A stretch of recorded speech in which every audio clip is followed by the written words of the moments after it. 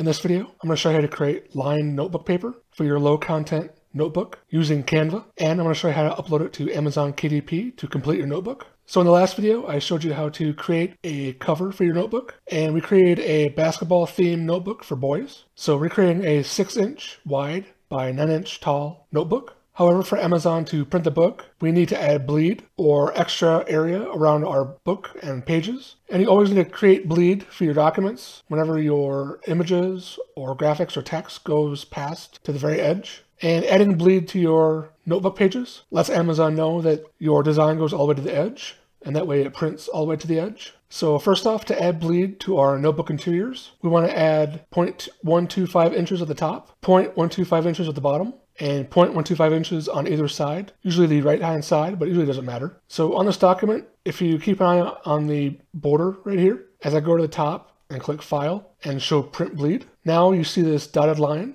and the space inside this line is our bleed. So if we have a 6-inch wide by 9-inch wide notebook, we would add the 0.125 to our width, so we'd have 6.125. And then for our height, we'd add 0.125 plus 1.25, which equals 0.250, or 9.25 inches tall. So if you don't have a Canva account already, you need to go ahead and create an account, and it is free. You don't need to pay for the pro version to do the notebook interiors. So once you signed up or signed in, go over to the custom size area and click. And for the width, we want to add the size plus bleed. So that's 6.125 for the width and 9.25 for the height. As you can see, the dimensions must be at least 40 pixels and no more than 8,000 pixels. And the reason this shows up is because we're on pixels and not inches. So click inches, and now just type in the width and height again. So 6.125, 9.25, create design. Okay, we want to go up to the top right here and name our interior. So click Notebook Interior. Okay, let's go over here to the file and just manually save it. It automatically saves, however, I just have to make sure that it's saved for sure. Now what I want to do is go down to here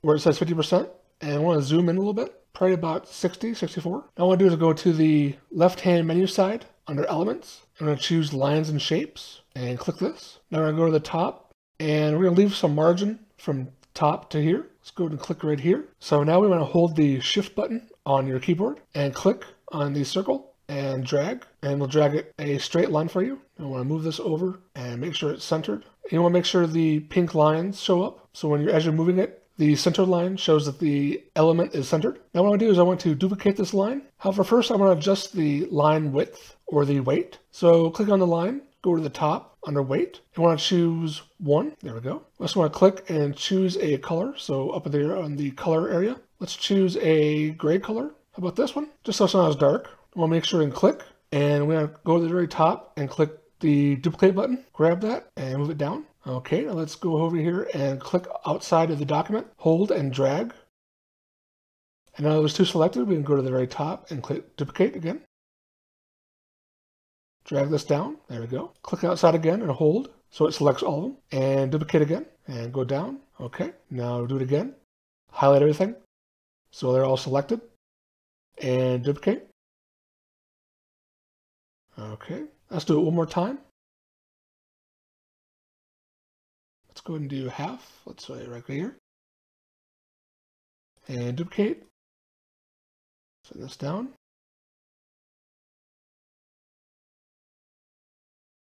Okay, now let's delete the bottom lines. Let's go to the top and click File and uncheck the Print Bleed margins, just so you can see how it looks. Now what I want to do is I want to have more margin at the top. So I'm going to click and drag and hold, highlight all these lines. And I'm going to go to the top and click Group. And I'm just going to pull this down a little bit. There we go. So we have all our lines and they're all grouped into one element. Let's go to the top and save manually, just in case. Now what I want to do is add a graphic to this page. And I'm going to add a basketball themed graphic. This is the graphic that we got from Creative Fabrica in the last video. So we'll go to the side and click Uploads. All right, and let's choose this one right here. And I want this kind of in the middle, kind of big. Make sure that's centered. All right, and let's go ahead and change the transparency by going to the very top under transparency. Let's move the slider.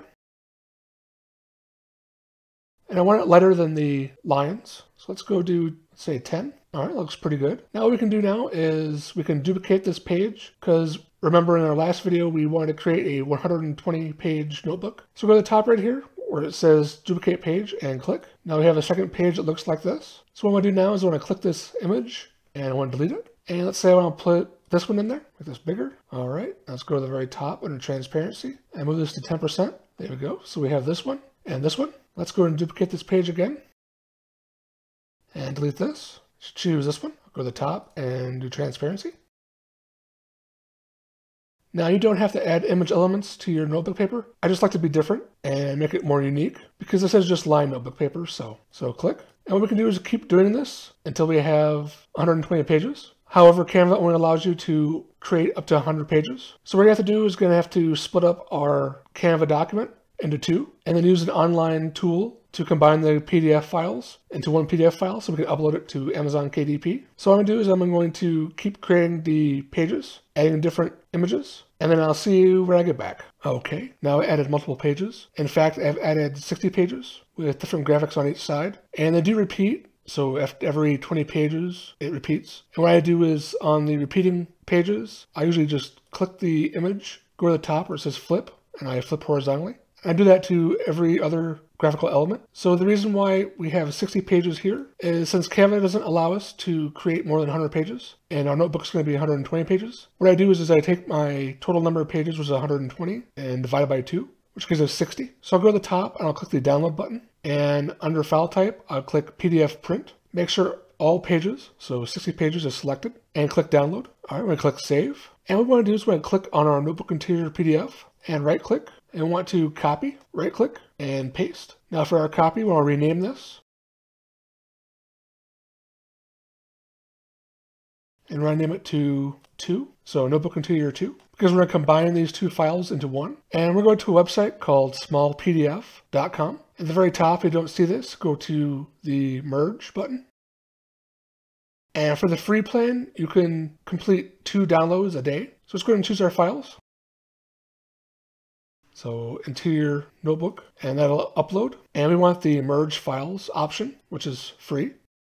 So choose option. As you can see, our first set of 60 pages is here. We're going to click the add more button and choose file. Now I choose the notebook interior 2. Now we click the merge PDF button.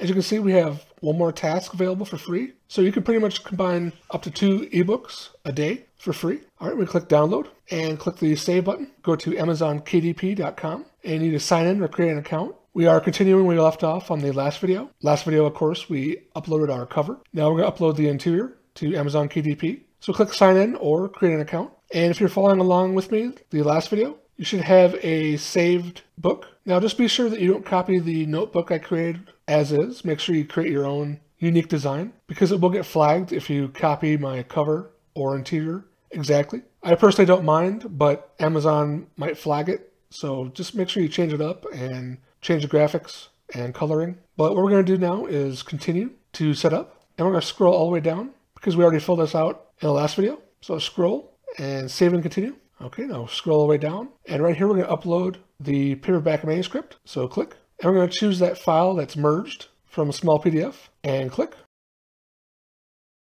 Okay, we're going to scroll down. Now we have a warning that it says it looks like you made some changes to your manuscript or book cover. Please preview and approve these changes before continuing. So let's click the Launch Previewer. As you can see, it will save first, and it's preparing your files. It says KDP is processing your manuscript and book cover to generate a print-ready file. This requires a number of steps and can take several minutes, so we'll just wait for that. Now it's checking your cover for quality issues. Now it's checking the manuscript for quality issues. Now it's checking the trim size. Now it's saving again. Okay, here's our cover, and the quality check has been completed. The print previewer didn't find any issues that will prevent us from submitting our book. So make sure you scroll down and check all these information. Also to check the interior, the title is correct, the author is correct, the ISBN number is correct. And if you have any text in your spine, you want to make sure that you prevent it from wrapping onto the front or back cover. And if we use a template, to make sure to remove all placeholder images and text. And finally, make sure that the barcode doesn't overlap with any text, and it doesn't. Just go ahead and click on the forward button. Okay, we can click through and see how our interior pages are going to look. And we can click all the way through just to make sure.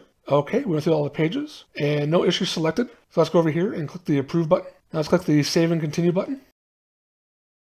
Now we're on to the paperback rights and pricing. So you can check the all territories, worldwide rights. Just make sure you do hold the rights to whatever you publish and create. For Premier Marketplace, You can keep it on Amazon.com. Okay, and how I like to price my notebooks is usually $6.99. That should give us around $1.80, $1.90 royalties. It doesn't sound like much, but it does add up, especially if you're able to make multiple sales every month. Let's type in $6.99. Oh, that's wrong. There we go. And you can see it costs $2.29 to print, and our royalties $1.90. So we'll make $1.90 per notebook that we sell. And you can go ahead and click this expand distribution. And what this pretty much is large book distributors can make your title available to other online retailers, libraries, universities, and booksellers. And it just adds extra sales possibly to your monthly income. So we can click this. Okay, and you can keep all the other areas the same. I'm going to scroll all the way down.